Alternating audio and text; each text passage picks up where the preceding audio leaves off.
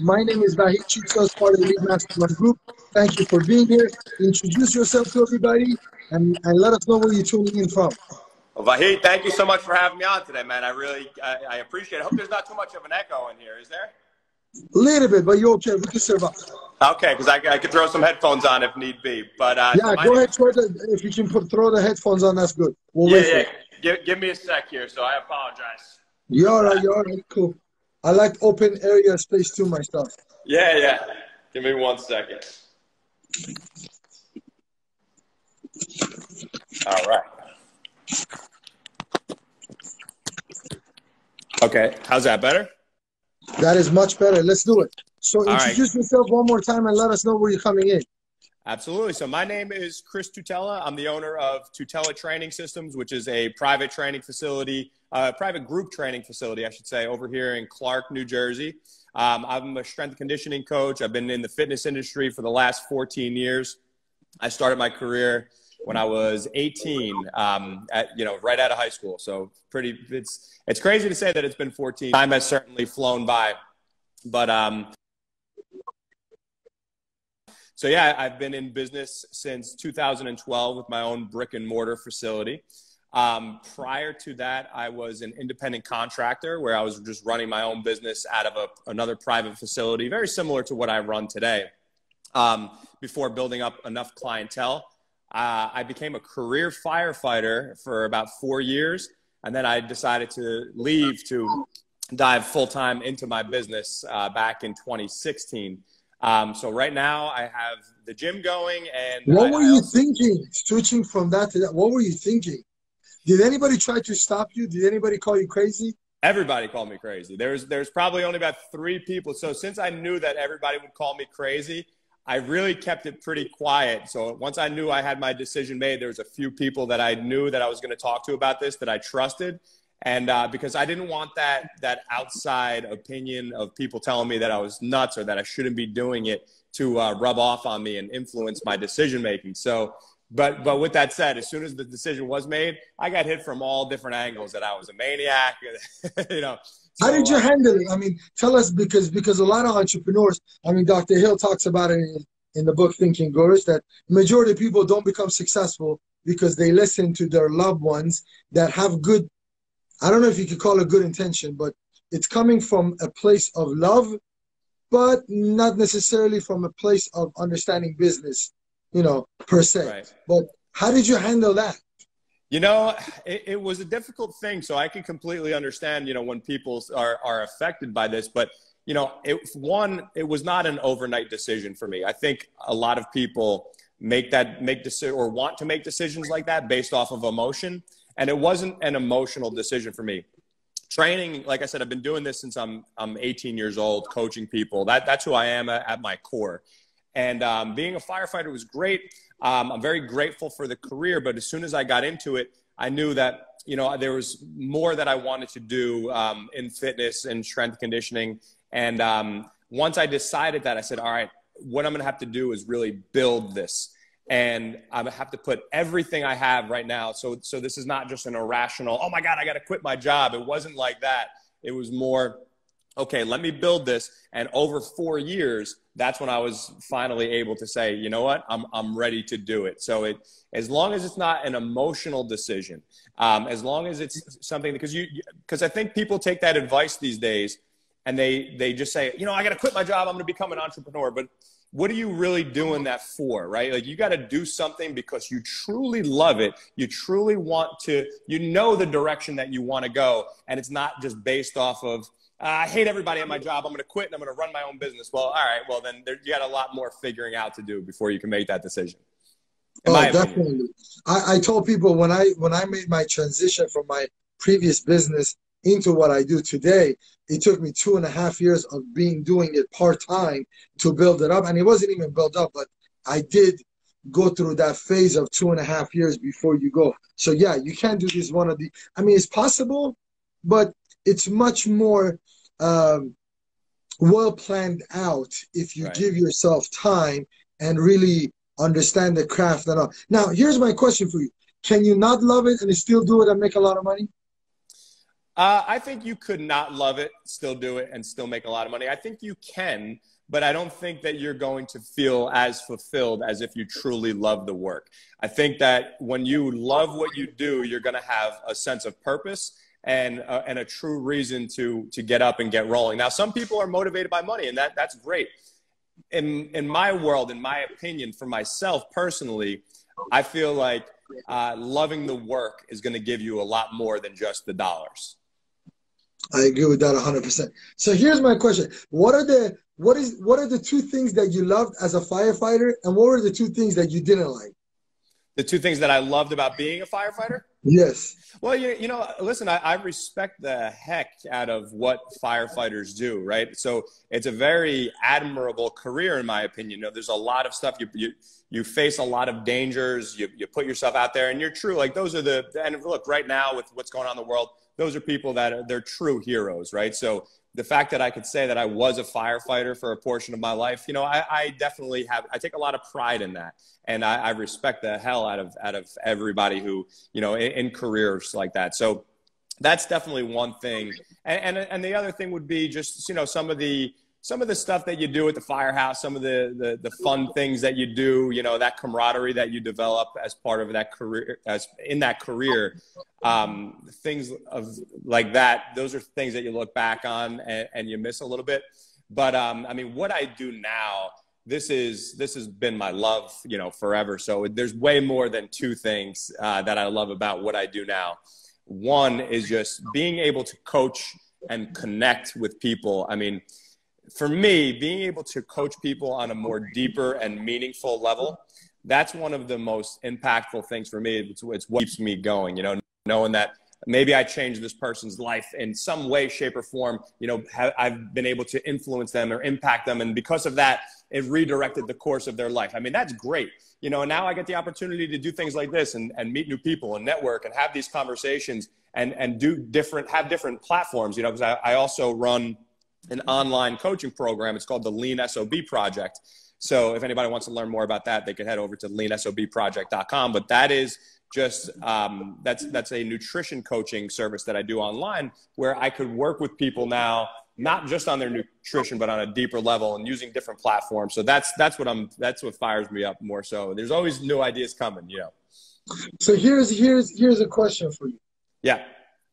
A lot of entrepreneurs in the beginning phases of their business, when they're building it, they may not have necessarily enough time or be in the right mindset to take care of themselves health-wise. A lot of them just go, and they don't have the time. And that happens, especially with the areas that I think they're like busy areas, like in LA that I'm in. I see that a lot. That individuals are just like go. I mean, they're working, they're trying to build their business future, and they're passionate about it. How important is it for entrepreneurs to take care of their health? What would be some of the recommendations that you could give us that it may not take as much as time away, or it may not feel as much as they're taking away, so they could be doing it? Yeah, that's a great question. I think not just for entrepreneurs, but for everyone, right? The first thing that we need, because it's always time, right? There's only 24 hours in the day, and we all have the same amount of time, but it's what you prioritize. So my question first to anybody listening is, what is important to you? All right, figure out what that goal is for you. If you have a specific goal, you want to lose 10 pounds, you want to lose 50 pounds, what is it, right? And be very specific about it. Now what we need to do is we need to put a deadline on that goal. How long will it take me to achieve that goal, right? Do you want to achieve that in 90 days? Do you want to achieve that in 1 year? Be realistic about it too. Now the third step is a very important one. Why is it important to you in the first place? A lot of people don't want to do that deep work. They don't want to do that deep dive. People look at fitness as, okay, I have to exercise, I have to eat right. And yeah, those things are part of it. But why is it important to you in the first place? You want to be around longer to see your children grow up, right? Do you want to be able to protect your family if you had to? If you had to rescue somebody that was falling down across the street, you want to be able to move fast. You don't want to make excuses, and because you didn't do the deep work because you said you didn't have time, in my opinion, Those are things that people are going to regret. So why is it important to you? Now that we understand those things, we understand what it is you want to accomplish, when you're going to accomplish it by, and why the hell it's important to you, we got to write that down. Those things you have to read out loud every day, just like Think and Grow Rich, what Napoleon Hill talks about, right? Reading those goals out loud every single day so they're in your mind, right? So it's not just about, I'm going to set this New Year's resolution. A lot of times, as you know, that's BS, right? So now that we have that goal, we have this plan in place. All right, so now we have to structure. So look, people are busy. I get that. We're all busy. I'm a business owner. I own two different businesses. Right now with the pandemic going on, you know, things aren't easy, right? But here's the thing. It's really, you're going to have time for the things that you prioritize. So, hey, look, you don't have an hour a day? Fine. Do you have 20 minutes? Most people have 20 minutes. All right, we could do some pretty significant work in 20 minutes. It's better than nothing. You don't have 20 minutes? 15 minutes. All right, now if you're telling me you don't have 15 minutes a day, then somebody's lying, right? so you're like, why are you building a business if you can't have 15 minutes to yourself? Exactly, now, right. Now, here's my question. Can it be early in the morning or at nighttime before they sleep? I mean, does the timing, in your opinion, matter? Like, as long as they give you 20, because you can't both, I mean, you can't BS. Before you sleep, you got 20 minutes. Right. Yeah. Here's the thing. Like when people ask those questions, like if you're looking at an elite level athlete, if you're looking at something, you want to make their program very specific based on specific things and whatnot, then that's one story. But for the general population, for most of us, man, it doesn't, if you want to do it in the mornings, that's when you have the most time. You want to do it in the afternoon, you want to do it in the evening. The important thing is that you're doing it. Now, we could split hairs and we could talk about what's ideal, what's optimal, right? But that's a discussion for another day. What's really important is that you get the work done, okay? You got to get the work done. So if you have time in the evening and that's better for you, great. If it's the morning for you, great. Afternoon, lunchtime, awesome. Just get the work in. I love it. I mean, you have to put in, but you mentioned something important, which is writing it down. And I think this falls into the category of writing goals down, which is exactly what Napoleon Hill talks about. Here's my other question or suggestion. Whenever you write down the goals, are things that you want or desire. But a lot of times we're not writing down what we're willing to give up in order to get those. Yeah. So maybe people need to give up 20 minutes of watching TV. Maybe they need to give up 20 minutes of less conference calls. It could be 20 minutes less of something else.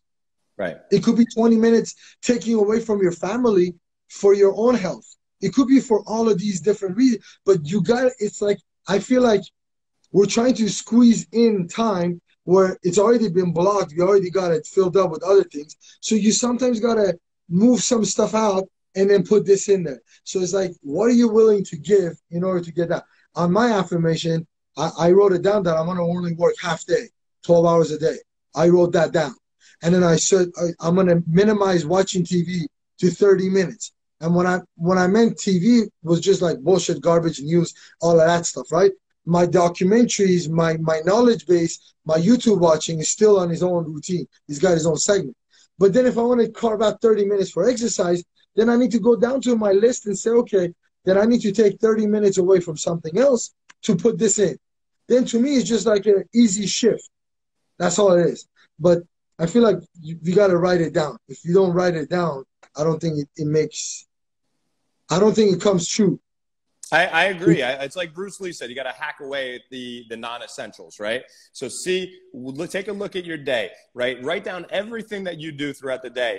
And I'm sure that, listen, no matter how busy or successful people are, there's always stuff in there that's like, okay, this is just kind of clutter in here. We could remove this and we could replace it with a better habit, right? Because that's the thing. You don't want to just stop a bad habit and just have it as like this empty space now. I think that's why people have trouble, stopping smoking or whatever their bad habits are, is because they don't try to replace it with a good habit because they're used to doing something or taking up time of their day because of that thing that they're doing. So if we remove this poor habit and we replace it with 20 minutes of exercise or deep breathing or maybe meal prep for some people that have a tough time with their nutrition, whatever it is. And listen, I want everybody to understand that I'm not knocking anybody for the way that they live their lives. The point is, if you have a goal to achieve and you want to achieve that, right? If there's something that inside of you tells you, I need to be doing this because you'll feel better, if maybe it's a health issue or whatever's going on in your life, then that's where you need to prioritize, you need to structure, and we can totally work this into your life because listen, The Rock is the busiest person on the planet, right? That guy's flying all over the world, filming movies. He brings his gym with him. You know, he's fortunate enough to be able to do that. So the point is, there is time, and you're 100% right. Write these things down. What are the things in your day that you can remove? What could you replace them with that are going to help lead you to your goals? Because look, the outcome of your life, right, is dictated by your daily habits. Right? Your daily habits are dictated by your daily actions and your daily thoughts. So it's just like reverse engineering this, right? If this is the outcome I want to achieve in 12 months, okay, what are the actions? What are the steps that I need to take in order to achieve this? And then how do I turn those actions into habits? Well, how do you turn them into habits? You know this, you do it. And you have to do it consistently. In the beginning, you might have to force yourself to do it, all right?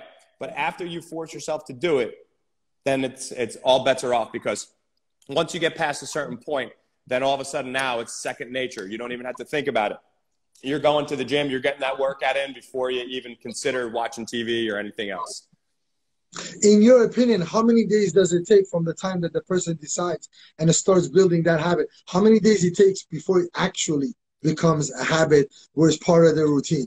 Because I hear a lot of numbers, and I frankly don't agree with a lot of those numbers that people come up. Some people say 21 days, 16, 30, but I think it's way beyond that. But what is your personal experience? You know, I don't have a specific number to throw on it, to be completely honest with you, because same like you, I've heard these different numbers. I've heard 16 days, I've heard 21 days and all that stuff. And look, I think it depends on us as individuals. I think that's what it comes down to. We're all different, right? So I think for some people, they might catch on very quickly and they're very driven and motivated. So once they decide to do something, there's no turning back. And maybe it wasn't even a habit yet, but they did it so well for a month that they said, hey, I feel great, I'm going to keep going, because that's their personality. Some other people are slower starters. So, you know, a lot of the clients that I work with, the first 30 days, the first 60 days even or more, it's really it's a lot of back and forth. It's a lot of coaching. It's a lot of give and take. Like, all right, how are you feeling? All right, you didn't have a great week. What else could we do? And they're slower starters, so it takes a little bit more time. But then you'll see them that they're 3 months into something, 4 months into something, and now it's finally starting to pick up. So I think, to be honest, between me and you, I think it's a little bit of BS when people say that there's a specific time frame, because I think it comes down to the individual. I agree with that. I for sure know that it's way more than 30 days because I have tested it myself on my own. Like, you got to do more than 30 days. It becomes, listen, none of our bad habits came overnight. Right. So why would you want to think that you could replace them overnight? So you kind of sometimes got to be able to do that. So now let me go back to the other question. The two things that you did not like being a firefighter. The two things that I did not like about being a firefighter, well, for one, I'm someone who likes to call the shots. I like to be my own boss. I think us entrepreneurs, we have that within us for a reason. So it's not that I don't like, you know, I would like to say that I was not a person who just disregarded what people told me to do. But sometimes I think for myself, I like to do things with more of a purpose behind it for myself, the way I see it. So that's one thing. And then the other thing that I did not like, I think, was the fact that, and this is, you know, a lot of people who, you know, who may work a job might laugh at me here, but, you know, if I want to take a vacation, I want to be able to take a vacation. I want to be able to travel. I like to work remotely, you know, and still be able to do this and have passive income coming in. And, you know, if I want to take a trip and step away from my gym for a month, I could do that. You know, when I was working for the fire department, I could not do that. And, you know, even if you know the schedule for firefighters, for most, like we had over here, was a 24-hour shift and then 72 hours off. So you get 3 days off before your next 24-hour shift. So you do get a lot of off time. But even for me, I'm so crazy that I need all the time in the world to be able to do what I want. And, so you have to stay up for 24 hours? Well, you can definitely rest when you need to rest, but you're working. Yeah, you're definitely working, and the calls come in the middle of the night. You know, if you get calls at 3 a.m. or 5 a.m., you know, you might get a night where you have 10 calls, and you're running all day, that whole shift, which is those are the brutal ones. That is crazy. Yeah. I mean, just the hours. Yeah. I mean, I understand that the benefits might be good, that the pay might be good, and all the perks that you get. You know, my wife has a lot of respect for firefighters. I kind of think secretly she checks them out, you know, and everything else. But she says she's got a lot of respect for those people. It's all good. So, being an entrepreneur, Yeah. what has been one of the hardest things that you had to do? One of the hardest things. Well, let's start slowly here, and let's backtrack. So, when I opened my gym, right, it was in June of 2012. I got hired by the fire department in August of 2012. So 2 months later, right, which was an absolute blessing because I'm a meathead over here in New Jersey that thought, oh, if I train people, they'll start coming. I knew nothing about business. I knew nothing about marketing. I knew nothing about sales. So I learned the hard way that if I don't learn this stuff, if I don't figure this out, then this is not going to last. So the hardest part for me, for sure, was learning that side of it, because training, fitness, this is stuff that's, you know, nutrition. I'm studying this stuff every day of my life. This is what I love to do. I love coaching people. I love reading, studying, and going to events and whatnot. But what I did not think I would have to do was learn the whole sales and marketing. And again, I was young and naive. I opened my business when I was 25 years old, and I kind of just said, oh, I'll figure it out, right? So that, I would say, is probably the hardest thing. And then, look, there's a lot of ups and downs with owning your business, right? There's a lot of stress, time management. You know, we were talking about time management earlier. And that's one of the biggest things where I had to really structure my life and structure my day and create a morning routine, creating an evening routine, and have specific things that I get done on specific days. You know, I'm old school. I got a planner like this, right? So I still like to jot my schedule down and things like this. But you can see I have different things that I do, different tasks that I do on different days of the week. So learning how to structure my days, learning how to manage the stress that comes with good days and bad days, and good days and bad days when it comes to the business side of things. And then just really learning how to sell. I think especially in fitness, for whatever reason, we have a tough time with the selling component. And I don't know what that is or why. And I'll tell you, I talk to so many different trainers and gym owners that go through the same struggles and battles with that. But once you figure that out, that's what's going to give you the opportunity to help more people. So you have to really dive into that. Otherwise, you're going to be out of business. So that's what I would say the most difficult things for me have been. Sounds like someone has gone through some self-development over here. Yeah, that's for sure. It took a long time. I'm still, they're saying that I'm still clinically insane, but I definitely have come a long way. Listen, I think self-development and all of these skills, I mean, I don't think there's an end to it. I just think that you just polish things up, get better, and help different people, and you learn how to scale things up, do things differently. The stuff that I was doing a couple of years ago might be obsolete today, so I need to get myself updated, and that's how it is. And I think that's the kind of the fun part.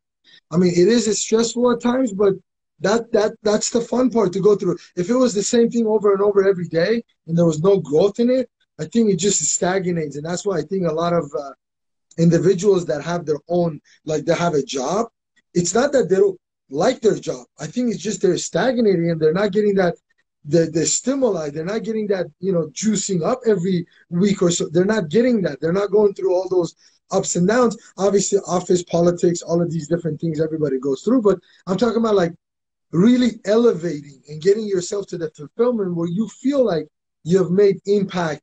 You know, the impact doesn't have to be big. You don't have to save someone's life. It could just be, you know, making someone's day go better, you know? So to me, it's like, that's the part that entrepreneurs, they seek that uncomfortable circumstances over a regular comfort, and that gives them the edge. So I love it. Listen, I want to thank you. So just go ahead and announce that. How do people find you? How do they get a hold of you if they need to? there's a bunch of different ways. So I hope you got your pen and paper ready. But the one that is right here on Instagram is probably the best place to find me, at Chris_Tutela, Tutela. All types of fitness advice and motivational nutrition stuff there. You could go to leansobproject.com if you'd like to work with me online with my online nutrition and lifestyle coaching program. You could head over to christutela.com. There you will find my old blog posts, and now I have a podcast called the Iron Life Podcast. That's all there, so just go to christutela.com for that. If you live over here in New Jersey, you could go to tutelatraining.com, right? Because all that stuff is for my gym and brick and mortar. If you want to work with us, is there. Facebook, Chris Tutela. Facebook, Tutela Training Systems. I'm everywhere, but if you Google Tutela Training Systems, Chris Tutela, you could certainly find me. But the best way, right here on Instagram, at Chris_Tutela, Tutela, and you'll have all the stuff. I constantly share the content that I put out. And on YouTube, just Google my name, Chris Tutela. Awesome. Chris, thank you so much for taking this time and being with us. Hopefully we'll get to do more videos with you. I appreciate taking this time. Hey, thank you so much. I really appreciate you having me on today, and it means a lot. And I wish you well, and I hope that you stay safe over there. Same here, brother. Talk to you soon. All right, buddy. Bye-bye. Bye-bye.